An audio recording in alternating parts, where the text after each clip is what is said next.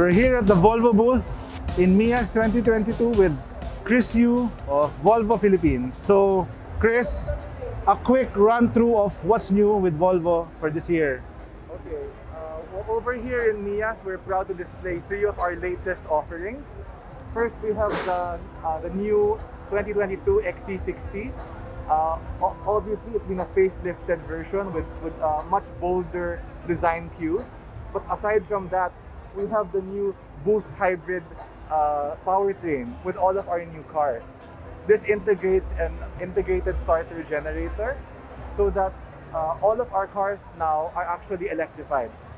That's Volvo's plan eh. Yes. That's Volvo's plan. Our commitment was by 2022, all of our cars from the cheapest to the most expensive will have an electric motor in them. From 2022, this year yun. This year. Globally. Globally. So all of our cars now have an electric motor. This one has a 48-volt ISG, which makes it a boosted engine. Not so much a pure hybrid, but a boosted engine. So beside the XC60, we actually have also another new model. Yes, tara. Yep. Very nice. Ganda. Ganda. Yeah. So this is our S90 long wheelbase. Long wheelbase. Do you sell the short wheelbase? Ito na lang. We used to. Not anymore. We saw that the demand for the long wheelbase was higher, and we looked at the cost difference, and I think more people will end up gravitating towards the long wheelbase. Unlike other brands with long wheelbase cars, our long wheelbase S90 actually is still very driver friendly. So if you look at how it's designed, yes, it's longer, but it's very evenly proportioned. And even though the back seat really is where the action is, it doesn't mean that the driver is left hanging in any way, shape, or form.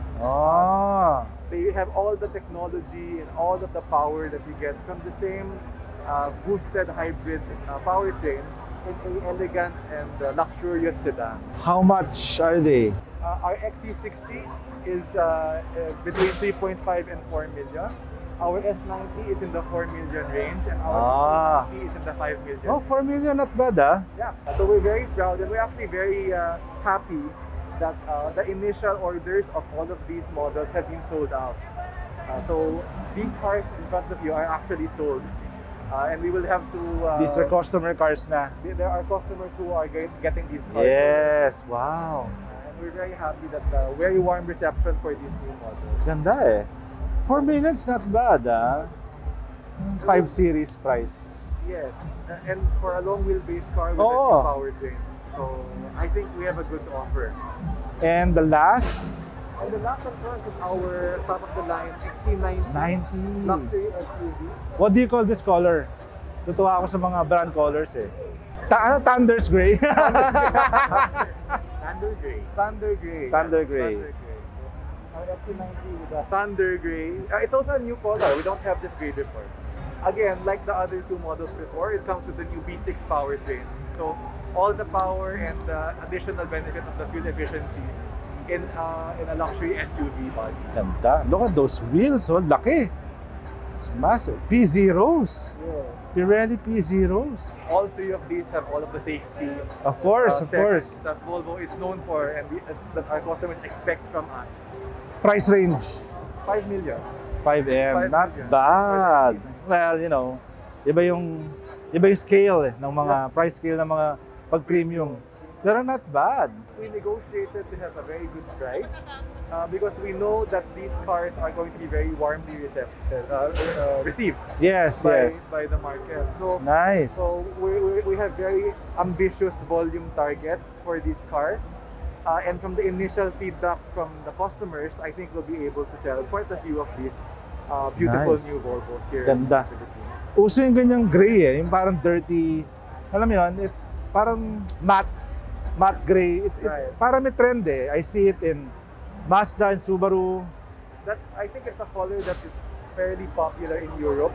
And right now we're adopting it now, but this color has been available in certain models in Europe. Ganda. We're bringing it here. Look at those headlights, Ganda ng... We have the Hammer of Thor LED headlamps, present in all of our models. Mjolnir? Do you call it Mjolnir? Yes. Hammer of Thor. Hammer of I will not attempt to pronounce the Swedish line, but this is Hammer of Thor LED headlamp. Nax naman. Very nice. Chris, thank you. Thank you. Thank you. Thanks for dropping by.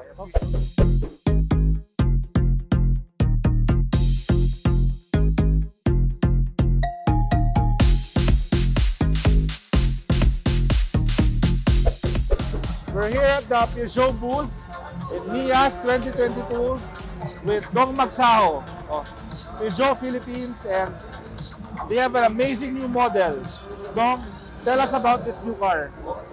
First of all, thank you, Dinzo, for joining us here today. We are, of course, very excited to show to the public our newest product, which is the 2008 or 2008. The 2008 is compact SUV, and it is the first time we brought a car with a very small engine that is up for the rising gas prices we're experiencing right now. It has a 1.2-liter engine, 3 cylinders, right? But it has all the bells and whistles. Yes, of course, it has a turbo. But it has all the bells and whistles of its bigger siblings, the 388 and the 588. Pretty much, you have it in a compact SUV in the 288. Hindi siya subcompact, compact ang ano niya, category. Yes, it's a compact SUV. Ganda. How much, sir? The introductory price is 155. 1,550,000 pesos as an intro price for the 288. Ano yung mga highlights niya? What are the features na proud kayo? Yeah, as with any current Peugeot model, it is really all about the driving experience. So, at the center of that is the iCockpit. And the iCockpit is several things put together: a compact steering wheel, head-up display, and touchscreen that is surrounding the driver in a way. So we call it an iCockpit because just like a cockpit, it literally is built around the driver. It's the same experience that you have in the bigger cars, only this time around it gets even better because it is 3D. It's digital, but it's kind of may 3D effect? Yes. So, bago yung completely new yung concept. It's a next generation iCockpit. It's very exciting as a new model to show to the Filipino people. How many variants do you have? There's only one. Talaga? Cool. So it's just that variant that we have. However, there are 4 colors. We have it in white, black and gray as well.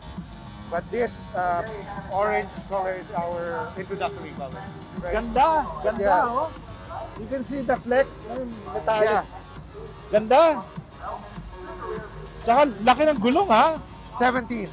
Pero yung ano, Yeah.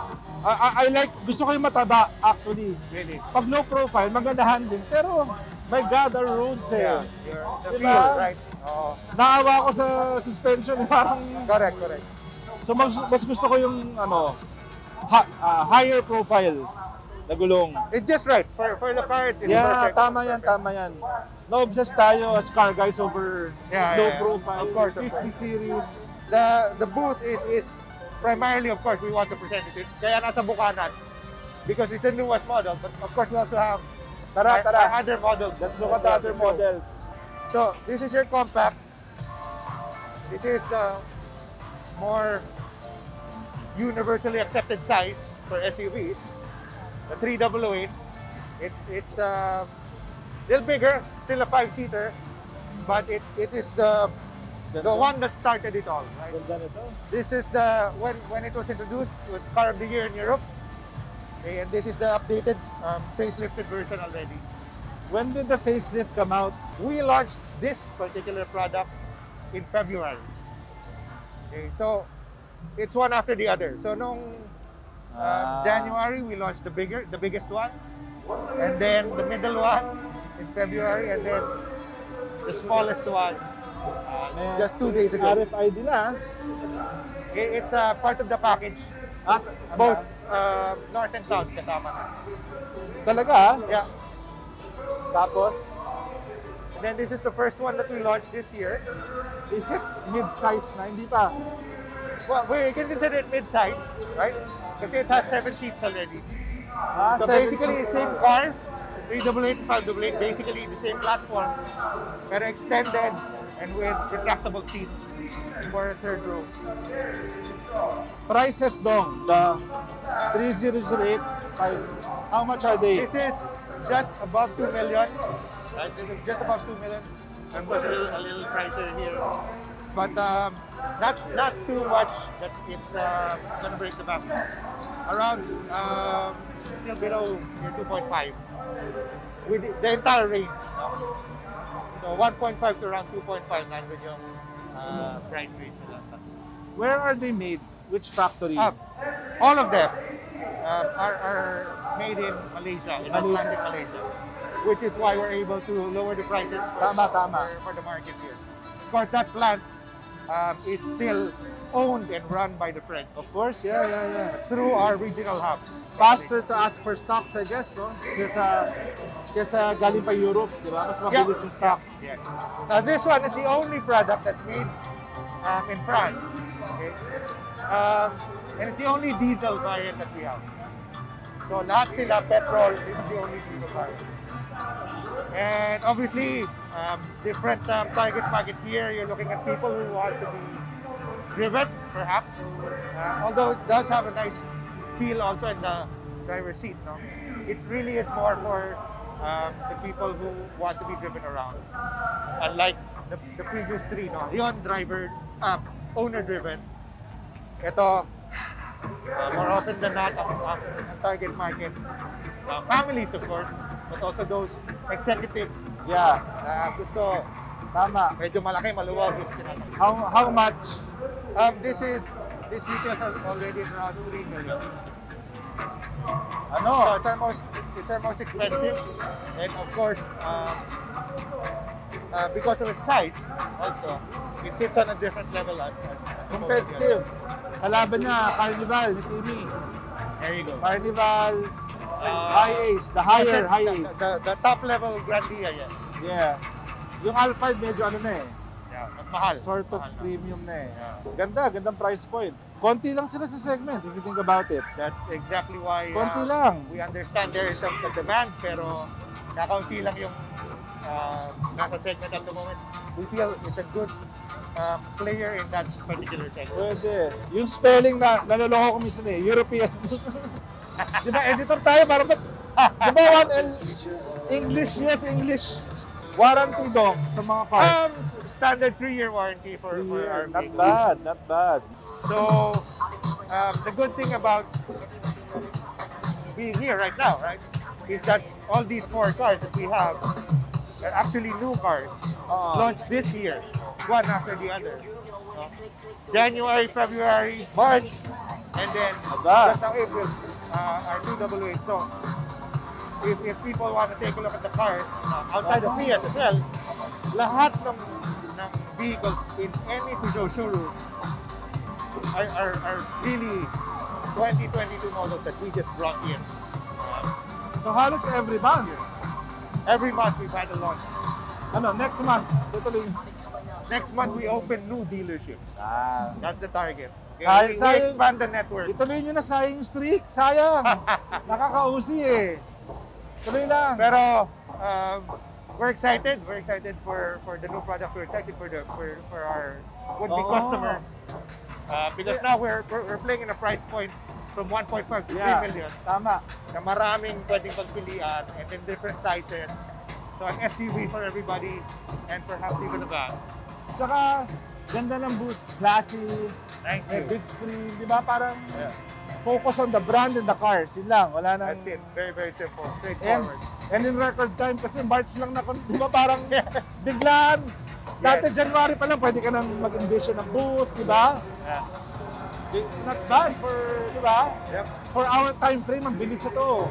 Sobrang bilis. And we're actually very glad to be back in a setting na people can just walk and see. Feels nice, no? More than just, Parang- but for the industry, it's very, very Parang- heartening to see. Parang reunion na ito. Exactly. And I'm glad to see you here. Alam mo, dahil dyan, mag-selfie tayo doon. Kailangan, mag-selfie tayo. Of course! Parang unicorn ka eh. Thank you, Dong. Thank you, Dinz.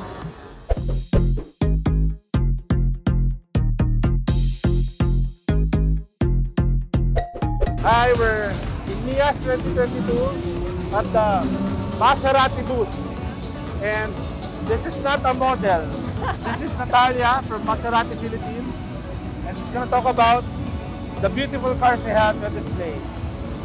Thanks for visiting, Dinzo. It's always a pleasure to see you in our display. Yes, thank you, thank you.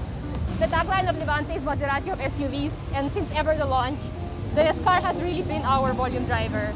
Well, The bestseller. yeah, I don't think it's a secret to anyone that not only Philippines, but globally, the world is moving towards SUV, and more customers prefer SUVs to the sedans or any other model variants. Ah, that smell. Ah, Italian! ang bango. Please, Like Dinzo, Ferragamo shoes. please feel free to sit inside and Oh, it's okay. I'll let him do the video. It's okay. Okay, right, ano. might as well.